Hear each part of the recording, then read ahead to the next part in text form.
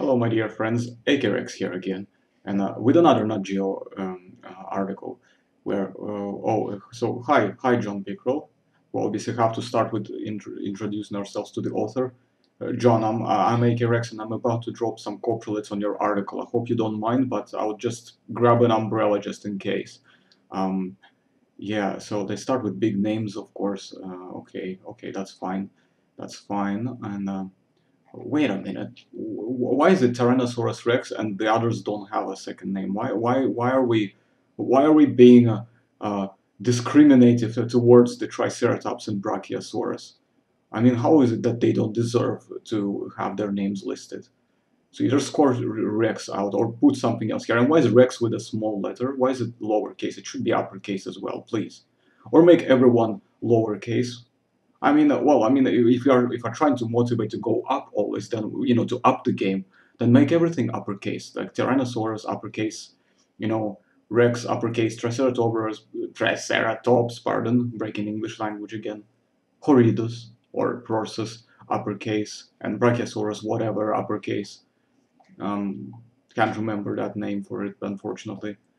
But yeah, let's dive into it. It's not going to take long. It's just a few minor things that I want to call out and want people to notice specifically how it's really a lot of just very typical sort of chaff you see get thrown at, around, and a lot of people unfortunately buy into it. But I don't blame the people. I blame those who are in a position of strength, who are more responsible for delivering, and they deliver it in a way to make people believe. But then, of course, it's down to people to move those gray matters as well. So I guess it's tough to say whose responsibility it really is, but I would probably just start with where the source is first. So, of course, we have some good quotes here. That's fine. That's all good. But then we have this one. From Brian N. And we will just get back to that in a second, why I specifically picked at Brian. So yes, Brian, I'm about to drop some coprolates on you. You may want to, get under the same umbrella with John just in case. John, sorry, but yeah, I know it's not your fault. I have no problem with you, John. I have no problem with you. So yeah, paleoart is difficult and challenging art form, requiring a good understanding of anatomy, biology, the ability to render a huge variety of textures and environmental details realistically, as well as depict behavior and ecology in a believable way. Um, yeah, I kind of agree with that, Brian. I have nothing, I have no problem with you saying that. That in itself, I mean. But there's a very interesting thing, you see. This response, this statement that you made here, I mean, obviously I have to take the face value here. Maybe NatGeo also misrepresented you, Brian. If that's the case, I'm sorry for what I'm about to say. If that's not the case, then I'm not sorry. Just wanted to clear that out of the way. But yes, I mean, you're saying that you have to give it, understanding of anatomy, biology, and give it basically realism, right? That's what basically I'm hearing from this statement. So explain to me, Brian, how is that supposed to be realistic? How is this and this supposed to be realistic? How is it that sauropod filaments and some stupid unknown things that are never preserved in any case and are pure speculation supposed to be representative of realistic rendition of the animal? What are they in your opinion?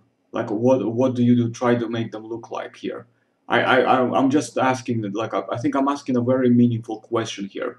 What are you trying to turn them into? Why are they depicted with filaments and these God knows what things?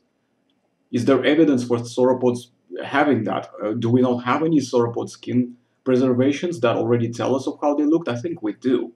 Do we not? I'm pretty sure we do. We have scaly skin impressions. We do. And that is in no way indicative of anything of this sort. Nor, not that it doesn't mean that it excludes it, but this is the whole argument of absence of evidence is not evidence of absence. Actually, that's complete bullshit. That is complete bullshit. Um, it's the same thing as saying, yeah, there is no evidence of T-Rexes ever hunting mammoths, so therefore it must be true because there is no evidence of that. Absence of evidence is not evidence of absence, not at all. And I can go on and on with this, with the endless list of examples. So no, burden of proof is on a positive claim. Negative claims do not require burden of proof. They don't carry that burden of proof. I just have to, I will repeat that as many times as I need to until people start actually really understanding it and stop spewing nonsense. So this is why I call out him here, because I find this rather hypocritical to say something like that and then portray completely opposite. There is nothing scientific about that drawing there. It's not paleo art. That's just fantasy, Brian. It's a beautifully executed fantasy. It's gorgeous. It's a gorgeous landscape. It's an absolute top-notch quality. I haven't seen many artists do such a quality rendition of a landscape filled with animals and showing something happening here. And that's gorgeous. It's absolutely gorgeous. But it's fantasy. It's not paleo art. Paleo art represents what's factually, empirically based and can be supported by science literature. That's what the job of paleo artist is or supposed to be, not what, you know, what is shown here or what is frequently promoted by other more quote unquote trendy paleo artists who claim to be paleo artists, yet a lot of their pieces are not even paleo art. I'm sorry, Brian, but I'm not gonna take that. I'm not gonna take that. I don't buy that. You have to come up with something better. You have to come up with something better. Now, we have some other really nice mentions here. With from Beth Zeiken. I'm sorry if I'm mispronouncing the surname, but Beth, I'm actually subscribed to you on Instagram, and I advise everybody else to do the same from Blue Rhine Studio. They're absolutely gorgeous. I will do a separate video on Blue Rhine Studios, actually, if you want me to. I absolutely love, and on Beth as well. Beth, hi Beth, by the way. I make your Rex, and you don't need an umbrella, Beth.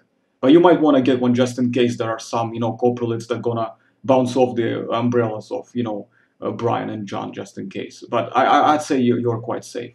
I'd say you're quite safe. So, um, well, there's more stuff from Brian that I wanted to uh, kind of refer to because this is really interesting. Like how they say N is favors. By the way, Brian, I will be fair here. I'm sorry if I'm mispronouncing your surname as well, because I'm really bad with names. Just because I'm criticizing what you're saying here doesn't mean I have anything personal against you. Like I said, it's not, guys. Just like really, really make sure you understand this. Yeah, it's not personal. It's nothing personal. It's strictly business. Okay, strictly business and pleasure, but nothing personal. Business and pleasure only. Okay, um, so yeah, Eng favors investigating fossils firsthand and discussing the creature's key features with experts researching it. So I want to say which key features and fossils have you found when you were investigating them, Brian, that show this? Like, could you point me to this, please? And which experts exactly, quote unquote, have you consulted with on this as well? I have my suspicions, but I kind of want to give you the benefit of the doubt. So let's come back again and see what else is here. So um, we talk about, that's a quote from Brian, I presume. Yes, it is from him. So we talk about where and when the creature lived, how it goes, how it got its meals, mates, and shelter, how it avoided becoming a meal or failed to avoid becoming a meal, and what it was related to. He says. These discussions lead us to look at modern animals, their anatomy, and their environments, and we draw specific visual and okay, I see where this is going. I see where this is going. So I'll tell you what, there I don't see a problem to look at behavioral analogs to a degree. What I have a problem is when you start interpreting these analogs too far and starting to implement them into something like this. That's where I have a problem. I have no problem with animals moving in herds because generally it's a consistent thing for a variety of vertebrate animals to move around and live in herds. There is an evolutionary drive behind it, and there's plenty of evidence for it.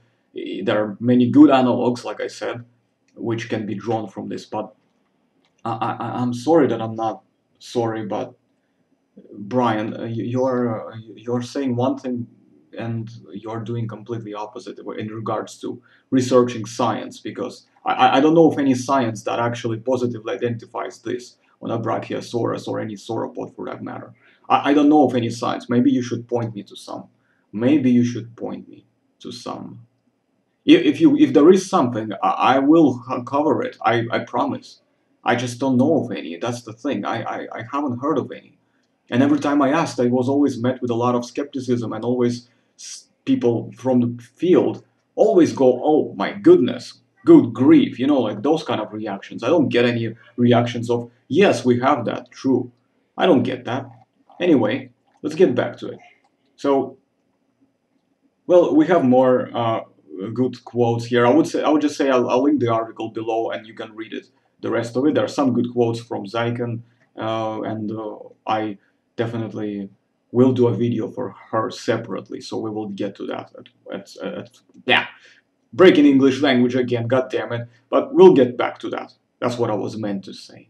That's what I was meant to say. But yeah, sorry, John, but I had to throw some coprolates here. I hope you can forgive me for this. I didn't mean to hurt your feelings in case they got hurt. I didn't mean to hurt anybody's feelings here, because I know, it's the most precious thing in the world. We never do that on purpose. Like I said, it's purely business and pleasure, but nothing personal though. I just can't deny the pleasure though, because I like looking at these things. I think it's important that people would like to have productive discussions about it, and actually be not be afraid to issue constructive criticism and respond to it with actual arguments. And my argument is that there is no evidence for this, and yet it's being presented as if it's a paleoart that represents a realistic landscape. I don't have a I'm sorry that I'm not sorry, but no, I neglect that completely. I reject that. I reject that personally. If you want to know who genuinely accepts this, you feel free to go and ask around. But I will not accept this. I can't. I can't.